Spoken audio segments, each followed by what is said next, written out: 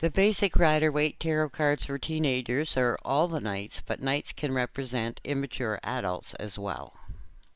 Knight of Wands are on the go, moving toward new experiences with positive enthusiasm. Reverse, they indicate volatile and impetuous tendencies that lead to pointless upheavals. The Knight of Cups shows a coming and going of emotional situations involving a youth with deep feelings. Reversed, it shows sensual sloth, addictions, and a futile quest for wild emotional thrills. The Knight of Wands shows a power player gifted with considerable mental agility and strategic insight. Reverse shows a petty and controlling person who causes problems for himself and for others. Knight of Pentacles is a practical youth who is trustworthy and grounded in routines.